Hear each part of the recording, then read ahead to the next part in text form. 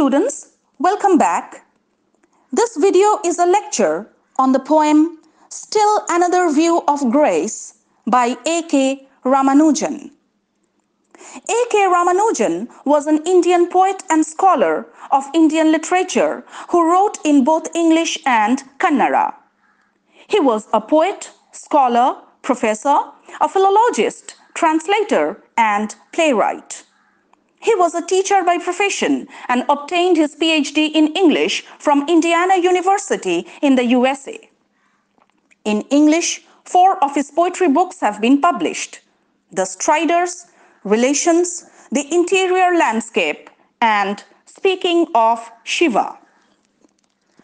Ramanujan's poems mostly deal with the conflict between modern, liberal, Western outlook and conservative Indian thoughts and beliefs rooted in age-old customs, practices, and prejudices.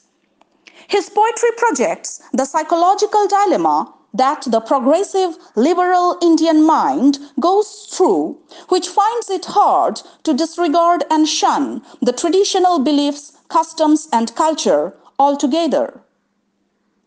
Still Another View of Grace is a poem from the collection The Striders, published in 1966. The subject revolves around the conflict between the speaker's burning physical desires for sex on one hand and his deep-rooted conservatism and cultural prejudices, an outcome of his Brahminical family heritage, on the other. The poem opens with a striking boldness as the speaker frankly admits of burning with sexual passion. As he hesitates at the thought of consummating his love, his carnal desires from within ask him to throw away a gentleman's morals about abstaining from physical lovemaking.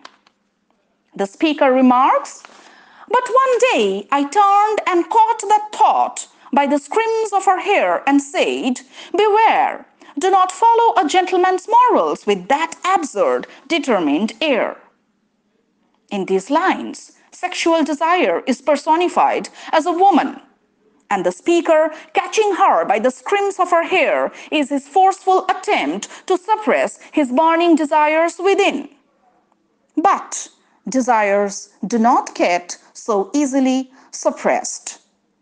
Gentleman's morals refers to the traditional Indian values and morals which prohibit the speaker from indulging in immediate sexual fulfillment. The speaker's conservative and orthodox self lectures on the necessity of a religiously sanctified marriage and the need to marry only for the purpose of producing legitimate male offsprings.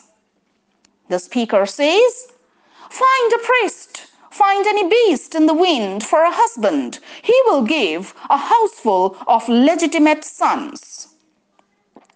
The speaker's Brahminical family background and traditional Indian ethics consider having sex outside a religion and society-certified marriage a sin. He declares that sexual passion cannot tempt him to commit this sin through any kind of treason or conspiracy.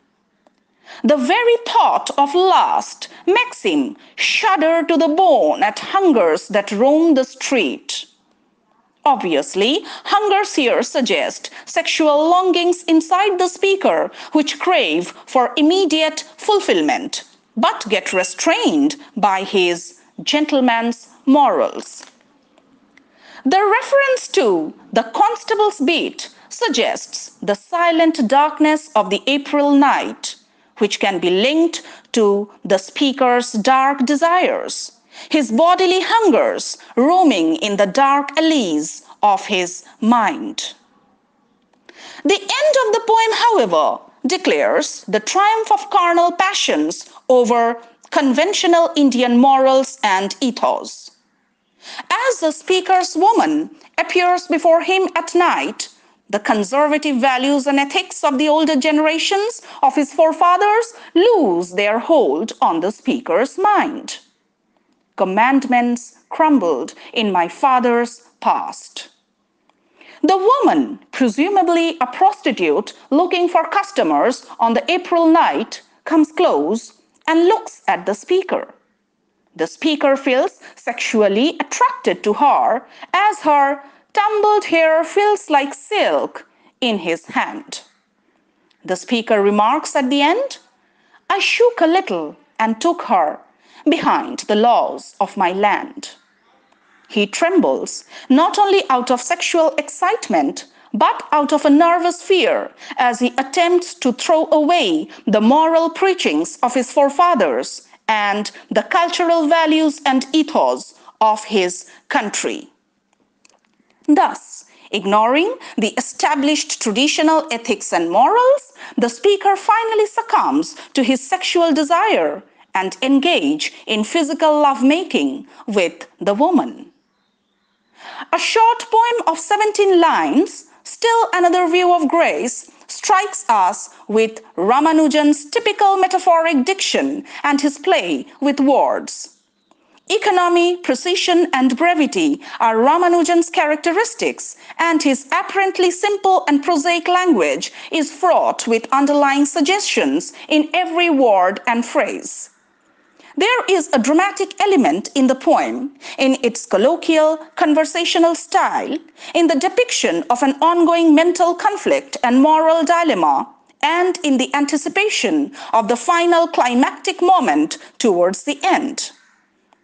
Playing upon suggestive and evocative words and employing metaphoric language, the poem captivates the reader with its modernistic approach towards a culturally sensitive issue.